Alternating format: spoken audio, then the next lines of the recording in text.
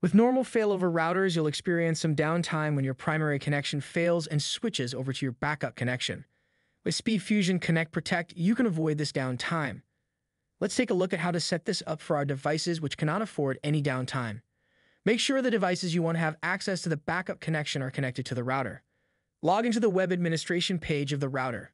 At this time, you should see your internet connections listed on the dashboard. If needed, you can reprioritize them by dragging and dropping the connection where needed.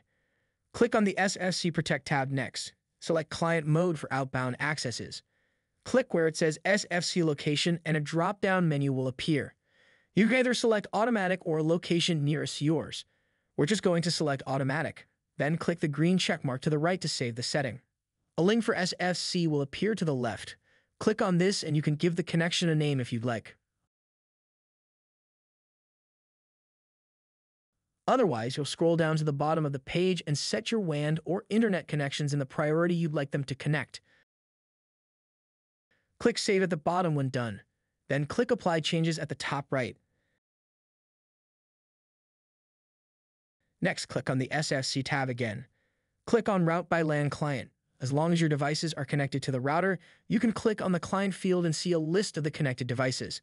Select one at a time and click the plus sign to the right when done with each additional.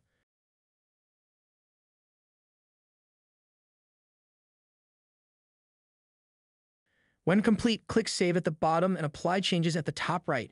Should you ever need to remove any devices, click the red X to the right of that device.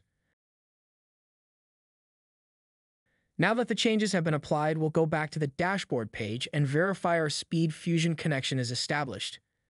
That completes the SpeedFusion setup to ensure your devices have no downtime when your primary internet is switching to your backup connection or vice versa. We hope you found this video helpful and welcome you to subscribe to our channel for more videos like this. Thanks for watching.